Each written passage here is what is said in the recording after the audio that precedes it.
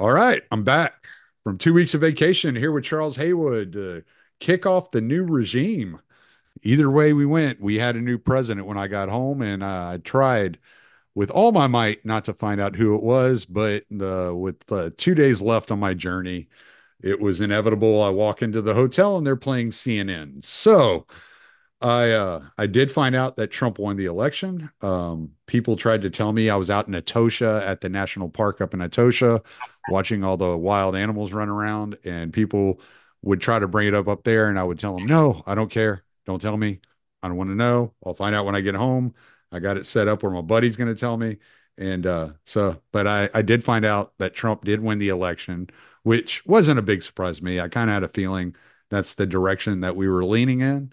But Charles Haywood's here to fill me in on all the gruesome details of what I missed between October 27th and November 11th, and what we can expect going forward as Trump picks his cabinet and gets ready for his second term as president of the United States. So, Charles, it's great to have you. It's great to be the first person I talk to on any political matters, be the great Charles Haywood. I'm pleased to be here, and you're the first person I've talked to about post-election, other than on Twitter and my mom and my family. So this is certainly the first kind of public appearance with any thoughts I may have on the election after the election. So hopefully they'll be reasonably coherent. I'm sure you will be. You always are. I'm the one who blabbers on about nonsense all the time. So yeah, I mean, if you missed the last what 2 weeks, for almost a full 2 weeks before the election. Yeah, I'm it not was sure. like I was gone for about, I think we're at 15 days now. Yeah. Okay.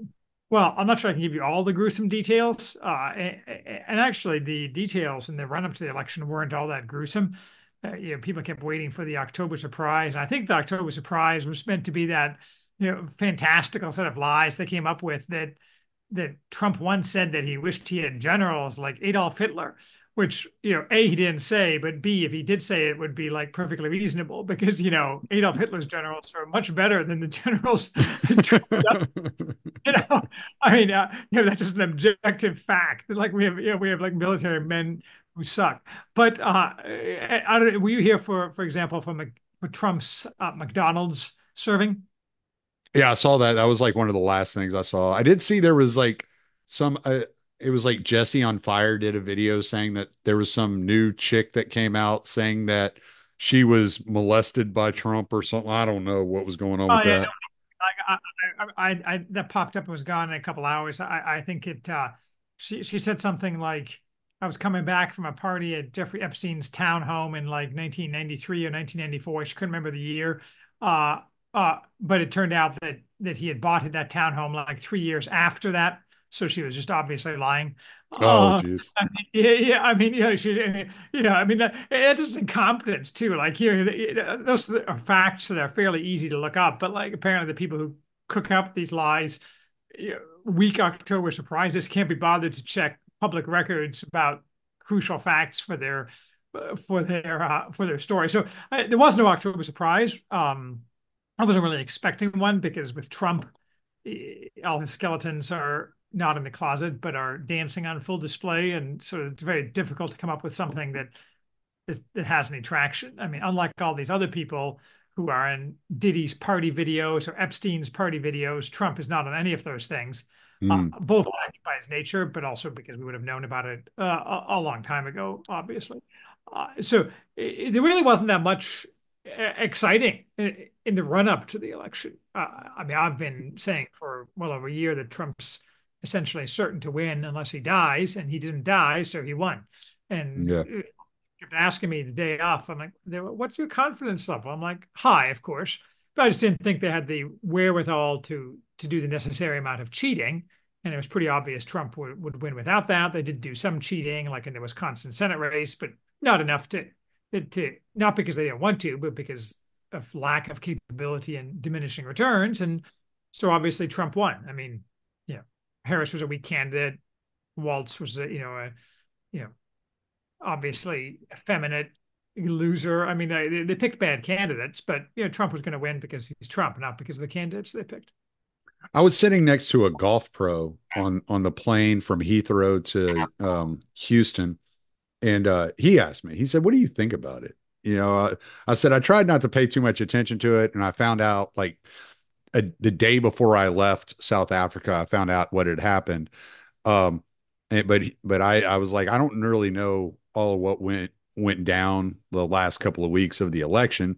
And he's like, well, what do you think? Why do you think Trump won? Do you think if Biden would have dropped out earlier and there would have been a Democratic primary, that there would have been a closer race, that the Democrats would have had a better chance, et cetera, et cetera? I said, that's very possible. There are probably stronger Democratic candidates than Kamala Harris. I said, but from what I understand and from everything I heard before I left, like the reason that Biden wasn't dropping out is because they were afraid that if they passed over Kamala Harris because of how weak she was and how unliked she wasn't popular in any, you know, by any stretch of the imagination. She was very unpopular. And I was like, so they didn't feel like they could pass her over for the opportunity to run for president due to identity politics. So I don't feel like they felt like they had a choice until after the debate went so terrible for Biden. And he was like, "Oh, that makes sense." I was like, "Yeah." I was like, because everybody is so obsessed with identity in the United States that they couldn't have gone with a Gavin Newsom or someone like that. It would have just looked bad on the Democrats because then they would have just been stabbing themselves in the back, for the most part. Yeah, absolutely. I mean, I was surprised that Biden dropped out. I think they got enough to threaten him with. I was predicting he would not drop out, but after he dropped out, I think the arc was pretty obvious and predetermined, as you say. I mean, it, it was also pretty obvious early on that it was there's no way they would be able to levitate for months on end. I mean, you can do a propaganda campaign for a couple of weeks and so on, uh, but given the kind of very high distrust that Americans quite rightly have in media and other related institutions, you can run a propaganda campaign, but the only people who are going to be buy into it past a certain point are the people who are going to vote for her anyway. It's like the Yeah. COVID, right? There's always going to be some people who think who still swallow the official COVID propaganda line, but they're the same people who would swallow anything. That if they reverse the propaganda line 180 degrees would swallow that too. Those people don't matter. The people who are just kind of, I mean, they're kind of the lumpen proletariat. But the rest of the country for voting kind of thing matters, and they obviously weren't going to be hoodwinked for months on end. I was actually shocked whenever I was on my trip, how many people like when I would see somebody wear a mask, I'd be like, "What's wrong with you?" It's like I know, like I would just have this like physical reaction to seeing someone wear a mask. I was like, "Oh, geez, I don't want to get near that person." In like a big city like New York or Chicago, are any significant number of people still wearing masks? I saw it mainly at the airport. I didn't go into like New York or Chicago, but I saw it at the airport. And like one of the flight attendants, he wore a mask the entire trip between South Africa and Heathrow Airport in London. It was just so I was like, I don't want to talk to you. Like most male flight attendants, he is no doubt immune compromised from his, other activities. So maybe he was smart. He wasn't wearing the mask to stop COVID. He was trying to stop monkeypox. So I mean that was true. I identified this. I remember I wrote a piece in May of 2020 pointing out that the categories of people who actually were affected by COVID highly negatively were obvious. I mean, old Mm, people, fat people, and male homosexuals. I mean, so if you looked at any news story about person died or dying of COVID, 100% of the people who died always turned out to be one of those three categories. And people like you and me, yeah, I mean, people got like really sick, like from the flu, kind of really sick, but the people who are actually dying were just a certain subset of people. yeah. Maybe I don't know. But I think we beat COVID horse to death. That's one of those topics I try to not talk about anymore. But yeah, I totally agree with that. But on the other hand, it's also true that it's sad that people are moving on because we're never going to get the necessary tribunals. But what you're going to do? Yeah, there. I mean, there were. I did in the airport, like in I think it was it was the Namibian airport. I saw signs for COVID-19 still up, and I was like, what is Weird. going on? But I mean, as far as technology and stuff, they are, they're probably like 50 years behind us. So maybe they're behind on the COVID-19. Maybe it just got to them. Maybe. So, um, as far as like, okay, so as far as the one thing I noticed that I did see was Trump winning the popular vote. When I saw that, I was like, oh shit, like that's a big deal because I think wasn't the last Republican to win the popular vote Ronald Reagan?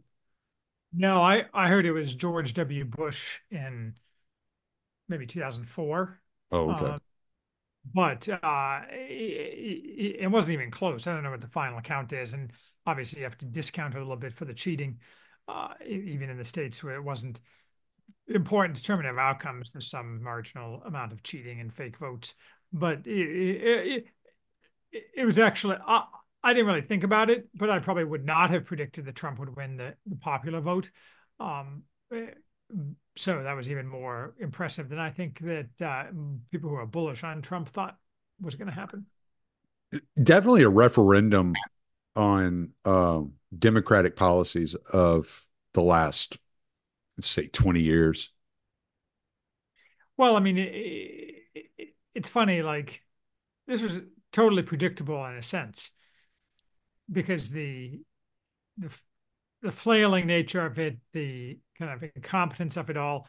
And you saw like bits and pieces of this. And I was making the joke in the last couple of weeks of the election that somewhere in a basement, somewhere James Carville is screaming in the dark because the competent people who are used to be or reasonably competent people who used to be in charge of the Democratic Party were all sidelined in favor of people chosen by identity or what have you. I saw an Hmm. analysis, for example, of the 10 or so people who were Kamala Harris's inner circle.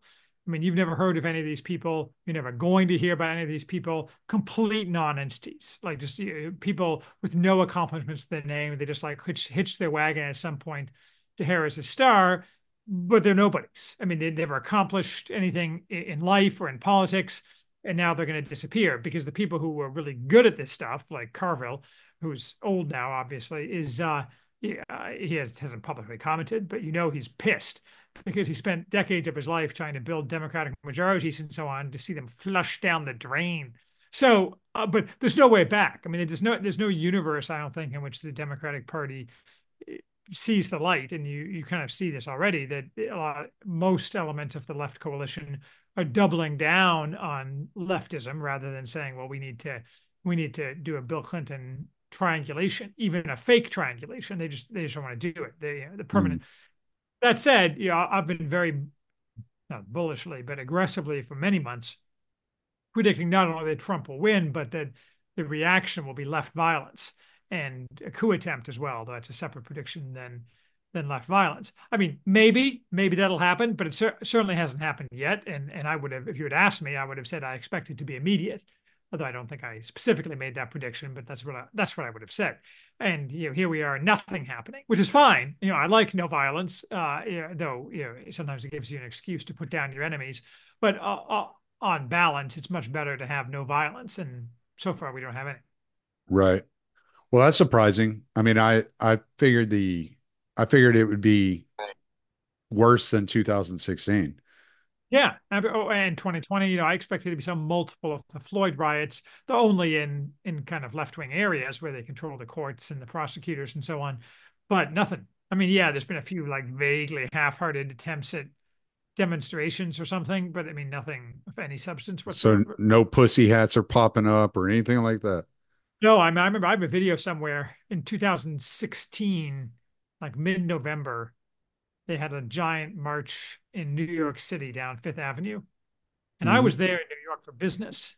And so I have a video of myself stepping out in the street next to all these marchers and screaming, Trump rules! Uh, Trump! And I don't even have a march I can go to that I can yell at anymore. I mean, maybe I will, but first of all, I'm not going to go to New York because New York's a, you know, shithole. But it's if I did, there's no march to be had. No one's doing marches anymore, apparently. Mm. So what do you think that means? Is it just an acceptance that okay, they're like our points of view are so unpopular that we're going to have to recalibrate, or is it like let's just bide our time? What's interesting, I don't know, is the short answer, but right after Biden dropped out, I mean, Biden dropped out unexpectedly. There's no grand plan to these things. And for maybe 10 days after that, the, the left-wing media complex and all the regime mouthpieces were very confused because they hadn't received any instructions. There was no clear, and so people would actually say things that made sense. For example, there was a lot of talk about how it was impossible to have Kamala Harris because she was going to be totally terrible and everyone hated her. And so that you had a lot of kind of truth telling, but also just a sense of confusion among the regime mouthpieces, which are used to having very specific directions, either explicit or implicit, kind of like a flock of school of fish moving around. And they had nothing. They had no idea what to do. Mm, Obama was behind the scenes pushing for somebody else, and everyone knew this, but you couldn't talk about it.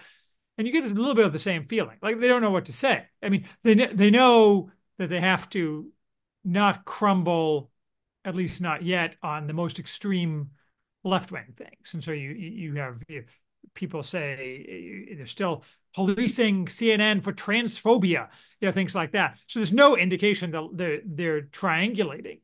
Uh, on the other hand, there's no indication they're ginning up for a bunch of riots either. They just seem to, maybe it's just they're shell shocked. I mean, there of course there is no like central command center, a Dr. Evil type command center for this. It's an emergent property of a bunch of people. But you'd love to know what, say, Obama, who is not nearly as powerful as people say he is, but is a relevant player in left politics. What is Obama sitting around saying and thinking? I mean, it's very difficult to imagine because he's wedded his life to extreme left-wing politics, obviously under the veneer of moderation. mm, And a guy like that isn't likely to say, "Oh yeah, uh, I was wrong. People don't want that crap. We need to do something totally different and be nice to white people." I mean, that's just not. So, but what is he saying? Oh, I don't know, man. I mean, is he drinking? Is he like hanging out with rent boys? I don't know. I mean, what did he do? I just don't know, and it's very curious to me because like what is George Soros doing and his odious little toad son?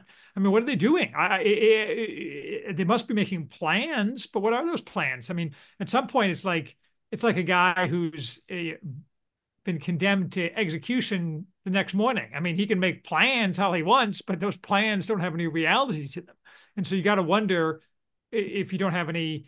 Yeah, I mean, maybe the obvious plan would be, well, we're going to do the same thing we did last time. We're going to come up with a bunch of lies and fake scandals and tie Trump down. Well, maybe, but that's not real likely to work. People don't believe the crap anymore. Trump's obviously on guard for that. That's not a great strategy. I mean, there's just no good. There's no good play here. I mean, even the kind of. I mean, it was obvious that they hoped that Trump would be assassinated, but now if they try to assassinate Trump, they'll get JD Vance, which is even yeah. worse for. Yeah, it's probably better for us and worse for them. I mean, so I'd really be curious to be like a fly on the wall of the Zoom calls of the intelligent side of the left coalition, like Obama's and people like that. I mean, obviously the kind of HR Harridans and so on are all sitting around screeching about whatever they screech about. Those people aren't important, but like the people who decide what the next NPC download for the regime is going to be as kind of a set of emergent properties from what it is they say in public. I have no idea what those people are thinking. None. It's bizarre. Yeah, it is bizarre. Maybe they're thinking they can leverage like the Senate against Trump or something like that. Yeah, but when you live your whole life hoping for revolution and mass change leading to utopia, it's not really inspiring to say, let's leverage Republican moderates in the Senate to slightly decelerate Trump's agenda. I mean, that's not a very like Lenin would not Wait, have signed. they don't have the Senate? They don't have this. No, the Republicans control the House and the Senate. Oh shit. Yeah. Oh Oh, yeah. okay. Oh, I Um, didn't know that. I know I didn't know not know that at all. I didn't know House, anything about the Senate or anything. they've been busy trying to cheat. They stole the Wisconsin Senate election, and another one of these like ballot drops in the middle of the night. And Mm. then I think they may have stolen another Senate election too in Arizona. So it really should be like 54-46 in the Senate, but I think it's gonna be like 52-48. 54 have been a lot better because we have these, traitor Republicans like Murkowski and so on who will stab us in the back for anything important. But it is what it is.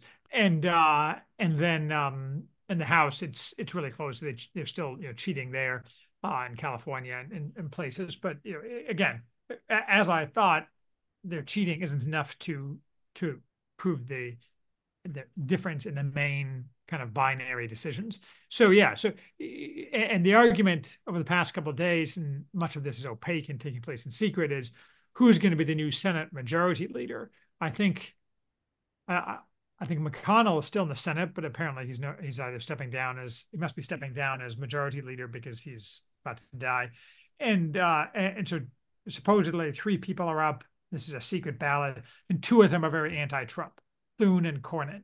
So John Cornyn? yeah, Oh, uh, Cornyn is horrible. yeah. They're both terrible, and so they're both. People have been digging out their old tweets like anti-Trump and pro George Floyd and all these kind of things. I mean, they're just terrible. I mean, these people. I mean, why these people are allowed in the Senate by the states that like them is completely beyond me. So that'll be indicative of Trump's ability to get things done. But ultimately, in some ways, the legislation matters less because for Trump to, in order to be able to accomplish things, he obviously has to stay disciplined and have good advisors and so on, but fundamentally needs to use executive power. And so, for example, when he very soon, just in the nature of things, it doesn't even have to be a left plan. Trump will say, "Well, this is my new plan to deport illegal immigrants," and immediately some judge will say, "You can't do that." But come back to me in 3 years when it's litigated and we'll talk about it. If he doesn't immediately say, I refuse to obey this order, this judge is illegitimate and a traitor, and I'm going to go ahead and do it, then his administration is over. So passing legislation is important and that's great and so on if you can get it. But fundamentally, Trump has to use his executive power in a way that no Republican has used executive power ever, except for like Abraham Lincoln. Yeah. So, which was a while ago. And so, if he doesn't do that, it doesn't matter who's the Senate Majority Leader because he'll be hobbled. And if he does do that, the legislation will follow along because everyone will go the way a winner is going. So fundamentally, Trump has to smash the ability of the left to hobble him using judicial methods, traitor judges trying to block his agenda. Has he made any decisions on how he's going to do that? I mean, I understand like he's got Vivek Ramaswamy kind of like feeding him information. You got JD Vance there who can feed him information. I'm not sure what Elon's role will be, but how will he manage executively this time around? Because the last time around with Mike Pence as his vice president, I was pretty aware that it was like, well, this is like hopeless. Like, what are we doing here? And like No, Mike Pompeo and John Bolton and all these guys, it's kind of like, all right, you like basically like you have a cuck executive administration going in. very much. I mean, he's already publicly ruled out Pompeo, which is good, and Nikki Haley as having any role in the Oh, administration because they're good. Yeah. I forgot about her. Yeah, that's another one. um well, I don't have any inside knowledge, and if I did have inside knowledge, I wouldn't run around saying it on camera. Or that I had inside knowledge, I I would be have to lying. try, man. But obviously these things are uh, better so far than last time around. And for example, Jared and Ivanka, who are terrible influences and very important influences, are officially having no rule, nothing in administration. And he's already announced that his border czar is this guy Homan, who's super aggressive. Stephen Miller is going to be deputy chief of staff. His chief of staff is this woman, Susan Wiles, who is his campaign manager, who I literally never heard of before that announcement Mm. because I don't pay attention. But apparently, she's all the people that I trust say that she's great. Um, so a lot of the picks that all the picks that have been officially announced, which is only a handful, seem to be really good. they floated some things that are supposedly happening, like Marco Rubio for state, which don't sound so good. But I mean, Marco Rubio at state, yeah, okay, Marco Rubio is far more aggressive about things than I would be. But Trump never promised he was going to be a foreign policy isolationist. I mean, I Mhm. like Trump to certain things with respect to foreign policy, but he's not going to do the things that I want to do because they basically consist of having no soldiers outside of our borders. That's just not. I mean, Trump's just not going to do that. Right. And so Marco Rubio can do less damage at state, especially because the State Department is a classic example of a government department that has to take direction from the president, because the president, it's so public that the president's at least at the highest levels, the president's initiatives have to take precedence, unlike in some other places where out of sight is out of mind and they just stab the president in the back continuously. So we'll see. I mean, all these people. So, for example, people who are like, well, the United States needs to stop supporting Israel. How dare Trump support Israel? The Jews have conquered him. I mean, I'm like whoever thought, I mean, Trump has been like 100% clear that he's going to aggressively support Israel, probably more so than Biden. I mean, that's just what you get. I mean, that's what you get for Mm. voting. I mean, that's just the way it is. So, it's like to imagine that he's going to all of a sudden appoint someone who is anti-Israel to the State Department is silly. Um, so so far so good. He seems to be a lot more disciplined. He's making all the right statements. He's surrounding himself with the right people. So certainly to an outside observer, such as I am, that seems like good things are happening. Mm. So, has he announced anything for Robert Kennedy Jr., Tulsi Gabbard, Vivek Ramaswamy? I know they were important during the campaign. Does it seem like they're going to be important during the administration? Well, there's a lot of rumors flying around. You can never tell when those things are yeah, presumably. I mean, RFK Jr. is, I think, guaranteed to have something because I think he was very explicit in his quid pro quo with Trump. And obviously, and I think I mean, I don't know what Trump thinks, but if I was Trump, I would say, well, RFK Jr. wants to go into like USDA and Health and Human Services and these things, which need a good ass kicking anyway. So let him go and do those things. And does Trump really care about eating healthy and fluoride? No, but he knows that a lot of people do, and that RFK is going to kick ass and take names. So why Okay. not? Who else are you going to point to USDA? I mean, some farm bureaucrat. I mean, you need someone who's going to now. Obviously, there's huge numbers of people who hate that. The big farmer people and the big, agriculture people. So it'll be interesting to see if, for example, Kennedy gets completely sidelined. That's a really bad sign because it suggests that these people with money and influence have gotten inside Trump's decision making loop. Mm. We'll see. I don't have any insight into that, but I mean, all the big pharma people, as far as I'm concerned, should be hung up by their thumbs and lashed with a wet noodle for their various forms of misbehavior. And RFK is probably the guy to do it, even if I don't agree with him on a bunch of other stuff. Right.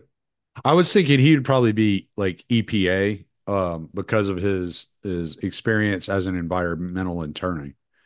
I don't think he wants that, right? Because EPA is all about like big company air pollution regulation. I think he's much Mm. more interested in stuff that affects like end consumers and the Okay. food chain. They were floating this morning Lee Zeldin. I'm not sure who that is, but apparently is a very anti-global warming hoax person for head of the EPA. So Gotcha. again, it sounded, if that's actually true, as a pick calculated to make all the right people mad. So that's good. Yeah. Yeah, I know the name. You say it, it's like, okay, that's a familiar name, but I couldn't tell you where I know him from or what I know about him. Might even be a woman. I mean, Lee can be sometimes is a girl's name. Yeah. Uh, so I mean, could be a woman for all I know. Yeah. Yeah. It's a familiar name. I've heard it before, but I couldn't tell you where from. So is there anything else that's like it? So far everything's looking pretty good as Yeah, far as I don't think it could be going any better at this point. The most other than Trump's election and his selection of Vance, everything is kind of meaningless ephemera at this point. Not everything and not completely meaningless, but we're in that kind of chaotic transition stage. You have to wait till things kind of get settled, and you also have to see how Trump reacts to crises. If you in a crisis relies on the wrong people, moves in the wrong direction, that'll be indicative. Everyone seems to think, and again, I don't have inside knowledge, but that Trump, especially with the assassination attempts, but also just his experience of the past 4, 8 years, has changed significantly and changed in good ways. That doesn't mean that he's perfect. Yeah, I think he retains a lot of the you know haphazard, undisciplined ways that cost him problems last time. But as I say, early returns are good, but it'll take a couple months to really see what happens. Okay. Okay. So we're still waiting on Homeland Security, Secretary of State. Um, A bunch. Secretary of Defense, yeah, CIA. Secretary of Defense. Yeah, head of CIA. Oh, So did some of the more important roles are still yet to be filled. yeah, absolutely. And it's all of the roles are important at some level or another. I don't, but I tend not to pay enough attention to day-to-day governance of these things, of the way Washington works to really kind of keep a scorecard. But I am curious how it's going to play out.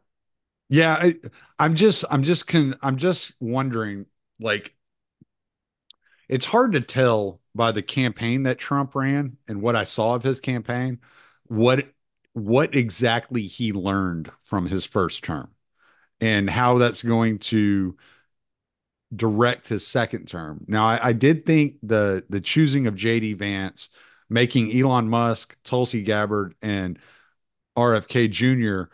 such influential figures within his campaign, I think I think that's indicative of him learning something. I'm just not sure exactly what it is that he learned.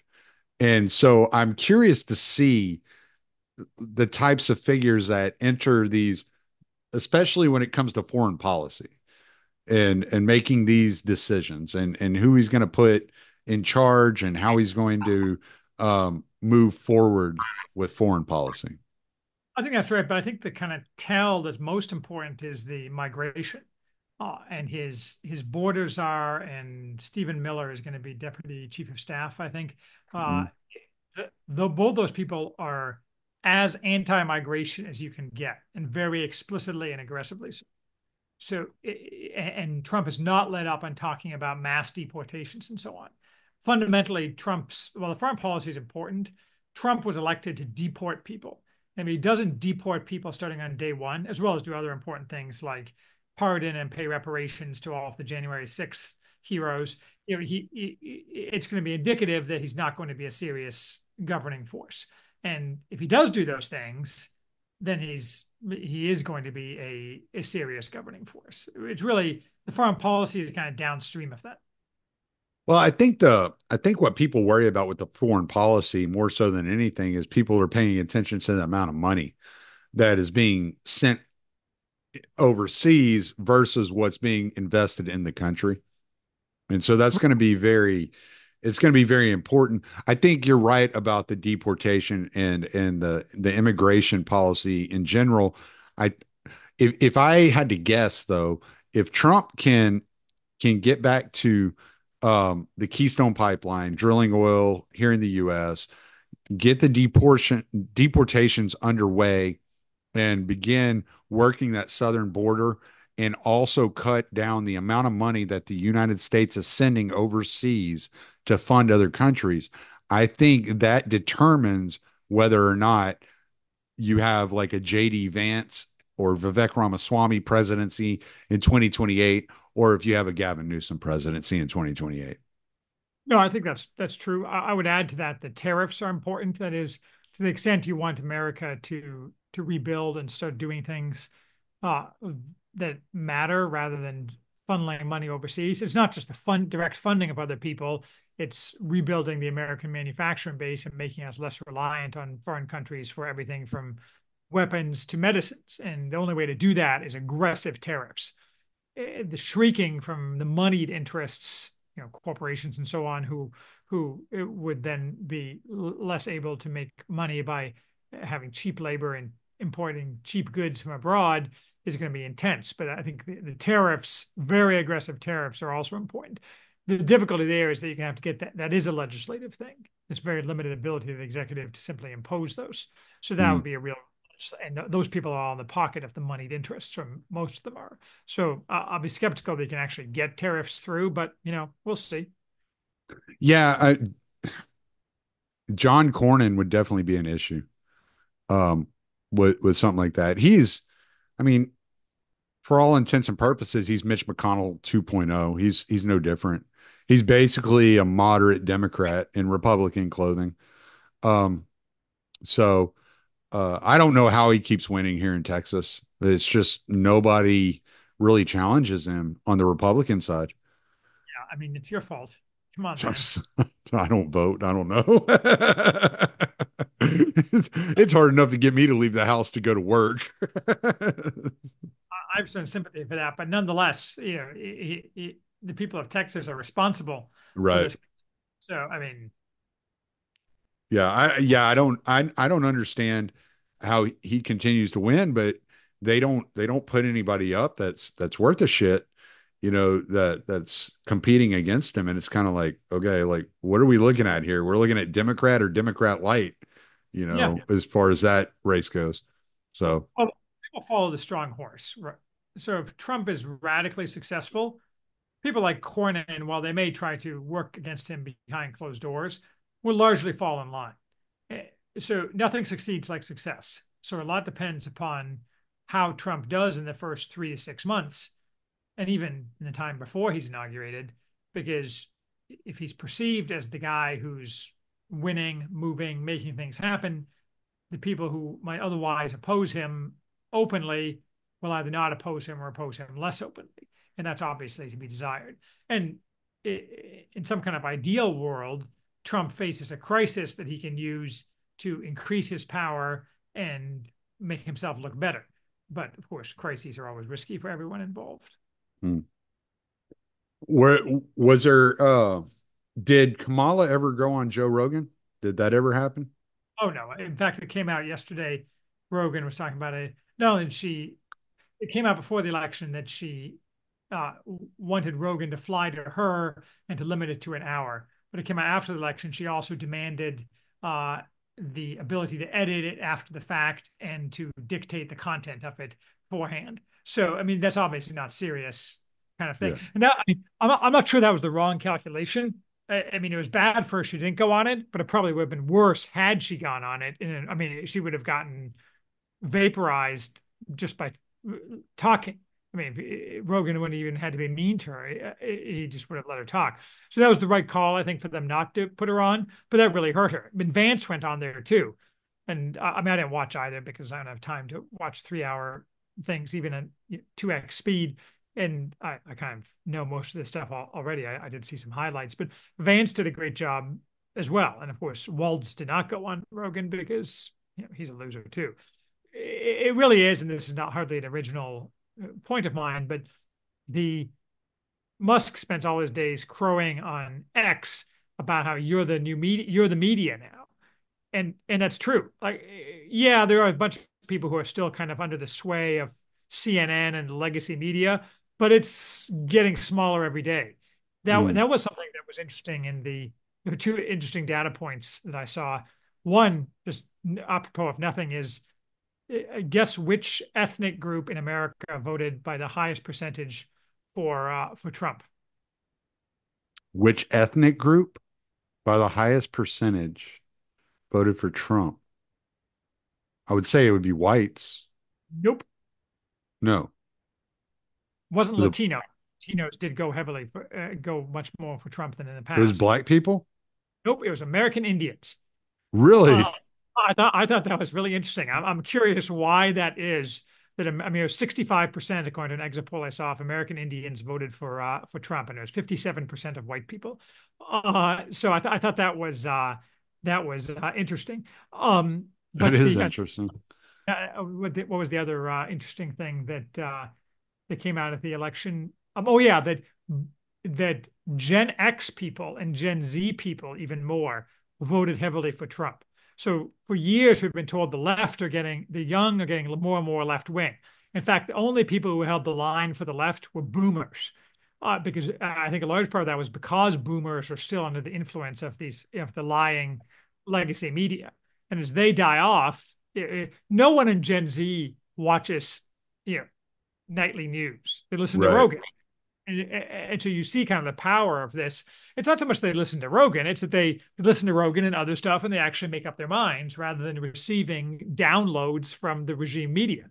So it's not really surprising in retrospect that boomers, who everyone thinks Mm. of as a Trump stronghold, actually were against Trump, though I can't remember the exact statistics, whereas Gen Z people were heavily in favor of Trump, and Gen Z men were like wildly in favor of Trump.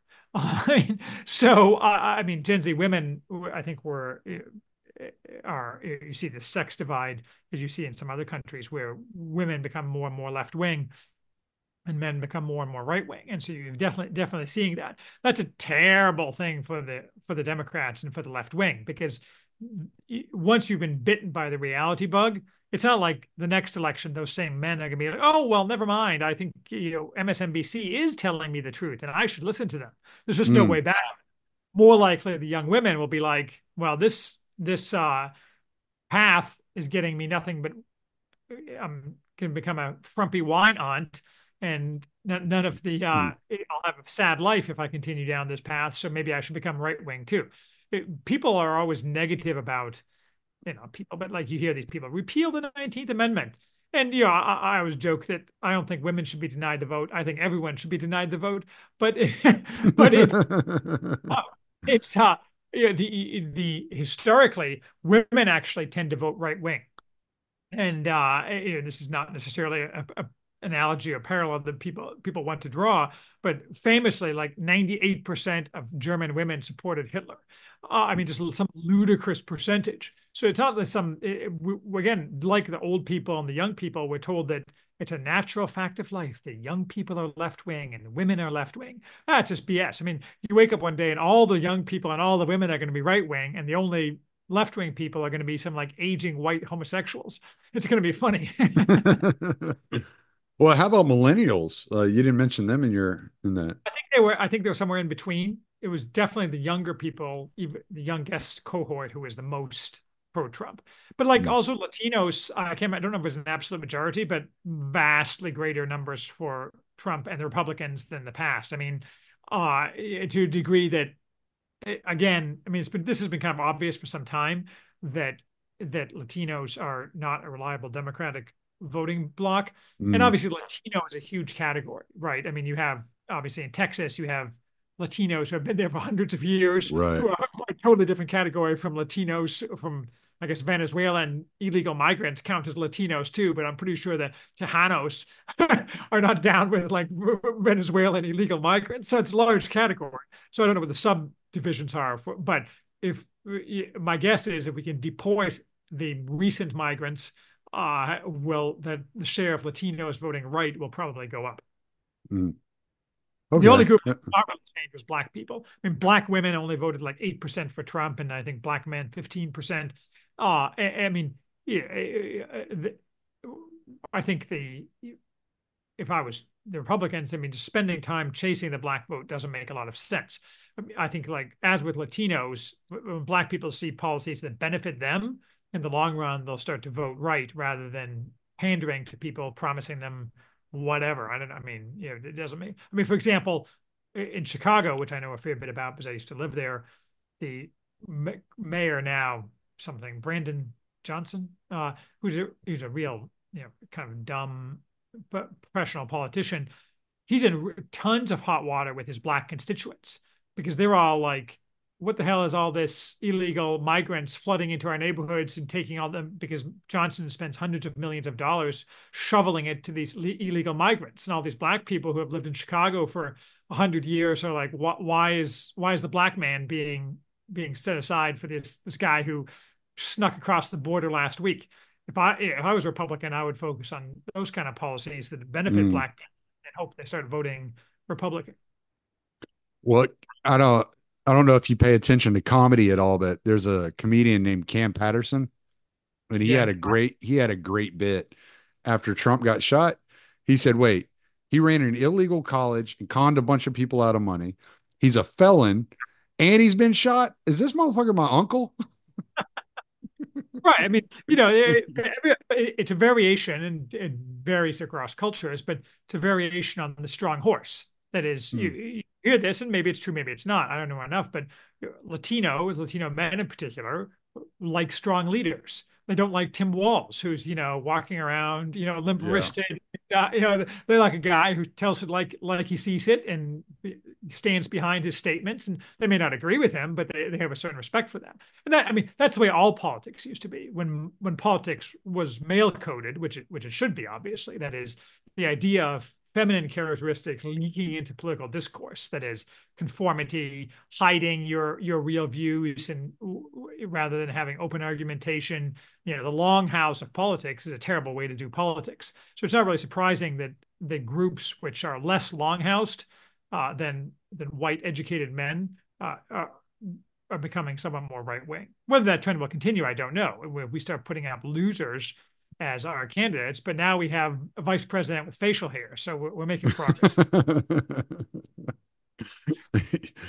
Yeah. Do you what do you get about this move by the kind of the tech CEOs over to the right, while it seems like every other CEO is moving to the left? What do you make of that? Well, I think it's not clear to me that every other CEO is moving to the left, except in the fact that most CEOs don't actually do anything. Most CEOs are completely worthless human beings who have no actual impact on their company. And you see that it's kind of a variation on Musk firing 80% of Twitter, as well as its CEO. I mean, the CEO of Twitter was a worthless human being who did nothing but created negative value for Twitter. And that's true for most CEOs. So it's not so much tech CEOs, it's CEOs who are actually capable of accomplishment. That just happens to be more so in the tech world than it used to be. I mean, that said, Tim Cook at Apple or that guy who runs Microsoft, and those people have no accomplishments. If they died tomorrow, it would have no impact whatsoever on the success of the company. Mm, It's not really the tech CEOs, it's a subset of tech CEOs who are super competent and actually capable of running companies and creating value. And they're basically junior versions of Musk in the sense that they have certain goals in life and they've come to see that they can't accomplish those if the left mm, maintains its ascendancy. Musk obviously is the most extreme version of that, and I'd like to take a victory lap in my predictions about Musk's arc. I wrote a piece like a year and a half ago predicting that he would affirmatively challenge the regime, which has come true mm, certainly so far, because he wants to get to Mars. And when they tell you that you can't who you can hire for your company, for example, and tie you up in regulation, you're never going to get to Mars. So I make of it that the the people in America who really want to get things done are moving rightward. The problem is that the amount of inertia and opposition to that is enormous. I mean, there are literally tens of millions of people who are paid hundreds of thousands of dollars each, maybe not tens of millions, hundreds of thousands, but tens of millions of people whose livelihood depends on continuing in a job that destroys social value every time they wake up in the morning. That is, if they simply were paid the same amount to sit in their bed, society would become hugely better off as a result. So until those people are thrown out of their jobs and made to get an actual productive job, perhaps in the new American factories that will be created after giant tariffs are imposed, these tech people will be unable to get to their goals, except in a narrow sense. I mean, Musk might be able to do it because he has narrow enough goals that he can scrape together the right people if he's not hobbled. But he knows perfectly well that, for example, under the so-called current civil rights regime, he's not allowed to hire the most competent people. He has to hire all these people who are dead weight on his companies because otherwise he'll be sued or put in jail. So the tech people is the early stages of people trying to overthrow the system and allow America to become great again. Maybe I'll trademark that phrase: "Make America great again." And tech people are merely the most visible evidence of that. But even like someone like me, I'm a minor former businessman, but I'm like last week before the election, I spent most of my time thinking about how many guns I had and what I would do in the wars if the left wing people started violence. Now I'm like, maybe I should start a new business. Maybe I should get even richer. This is great. So so on a small scale, I mean, that's true for, I think, an enormous amount of people. I've talked to a lot of businessmen, nobody who's prominent, and they're like, this is the best thing ever. I'm so, yeah, the next 4 years are going to be awesome for my business. Mm, Because if Harris had won, they would have just put their heads down and realized that the people, the government was looking to expropriate their assets. Not yeah. anymore. It's a bright new dawn. This is great. Awesome. What do you so when you like I know you're a fan of Elon Musk and I watch him and I find him an interesting character. He had mentioned something about starting a new government facility called Doge, the Department of Government Efficiency, which obviously to me was a joke after Dogecoin, you know. So I was like, okay, yeah, this is funny. Do you think he'll have any major role? Do you think Trump will like put him as like, I don't know, head of NASA or something like that and like appoint him to something like that? Musk wants to be head of anything, much less NASA. I mean, he might want to take like the 5% of NASA employees who actually do something and fire the rest. But in terms of his running NASA doesn't help Musk. The problem with any Department of Governmental Efficiency is that anything he does will be stopped by the courts. So the again, we go back to the thing, or ultimately by Congress, but initially by the courts. So unless Trump refuses to allow traitorous judges to overrule what he does, to issue nationwide injunctions against what he does and say, now we'll tie this up in litigation for 3 years, he's not going to get anything. And so Department of Governmental Efficiency is fine, but unless you use executive action to crush your enemies, to destroy their power, and to make sure that they're put out on the street. Now, Musk put out on the street is actually a good, reminds me of something. Musk was saying, well, we need to fire all these people, but we're going to give them 2 years pay, severance. And that is actually extremely smart. I like all other kind of bomb throwers, some always, well, why do those people deserve anything? And people got all upset on Twitter the other day when I'm like, well, we need to encourage self-deportation by forbidding illegals from going to school or getting non-emergency medical care. But we also need to give them a free trip back to their own country and $500. Now people are like, you can't give them $500. I'm like, I can do whatever I want. Politics is the art of the possible. And same thing with I mean, the fact is that illegals are more likely to self-deport when they're going to have $500 in their cash when they get back to their own country. And that's just a strategic decision or a tactical decision. And same thing with the with 2 year severance.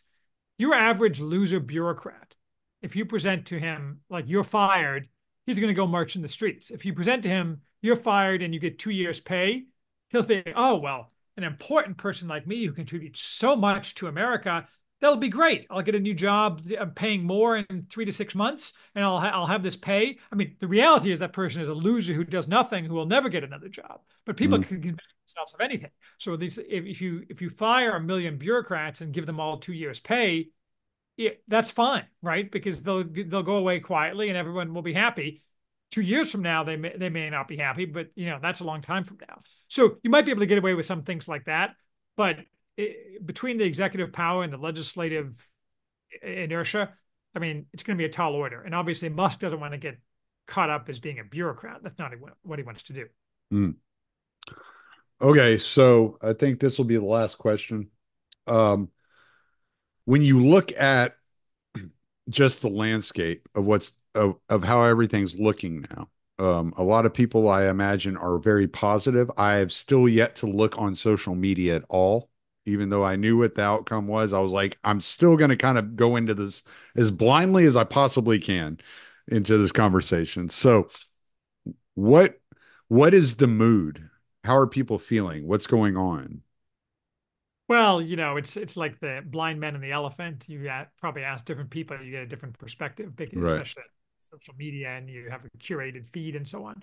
But kind of confining my thoughts to listening to people whose opinions I trust, both on and off social media. I think the mood is uh, uh, more than cautious optimism, maybe incautious optimism, without having irrational exuberance.